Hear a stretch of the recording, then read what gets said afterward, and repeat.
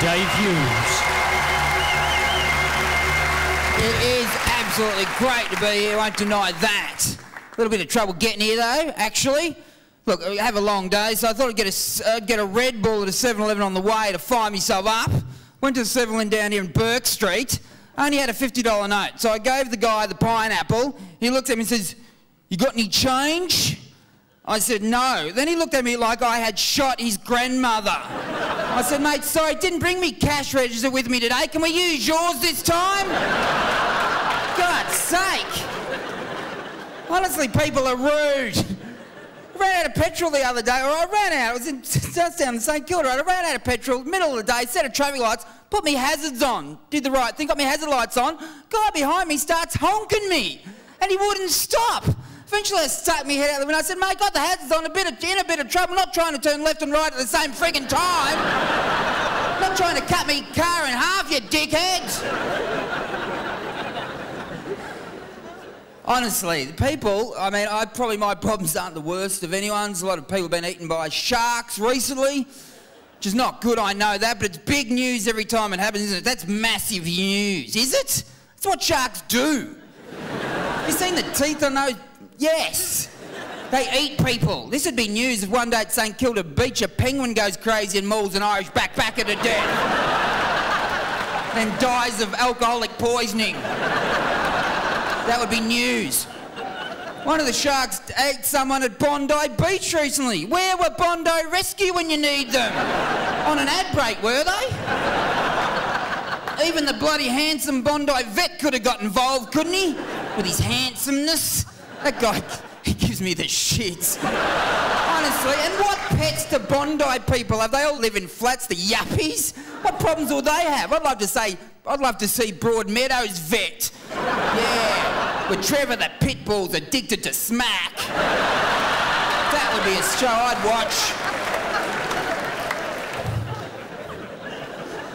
Talking about dogs, I got a dog recently because I got married a couple of years ago, and you got to get a dog. Getting married was great. I love it's great, don't get me wrong. It's good to get married, guys. If you've been going out with your girlfriend for a few years, you should get married, all right? They expect it and do it, all right? It makes them happy. The problem with when you're going out with a girl for a few years, every time you go on a holiday, they're expecting you to ask them to marry them. And the pressure's on.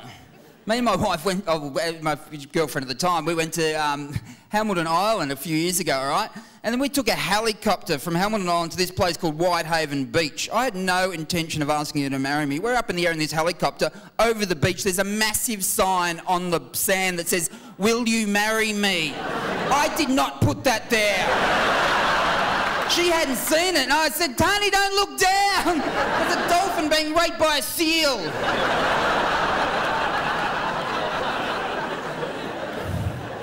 But married life is great. People were talking about, I love it, don't get me wrong, we have a great time. We could set the house up beautiful. We had to get the couches she wanted. She wanted couches that didn't have arms. Yep, we paid $3 for 2 benches. She said, "Our new lounge room's not big enough for arms." I said, "The couches aren't going to do the friggin' Mexican wave." Honestly, and then we bought them, and then we went to a shop for a dining table, and it was a shop for furniture made of distressed wood. I didn't even know wood had feelings. We're looking at a dining table made of distressed wood, and the woman selling it with a really posh accent, she's saying, "Oh yeah, you've got to be careful when you put cups on it because they can fall over."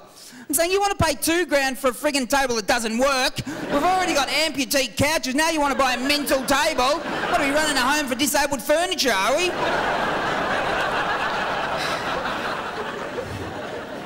Our new house, we had to get rid of the tree in the front yard. She wanted to get rid of it. I mean, fair enough too, it was blocking. It wasn't a native and it was blocking the light from the bloody front of the house.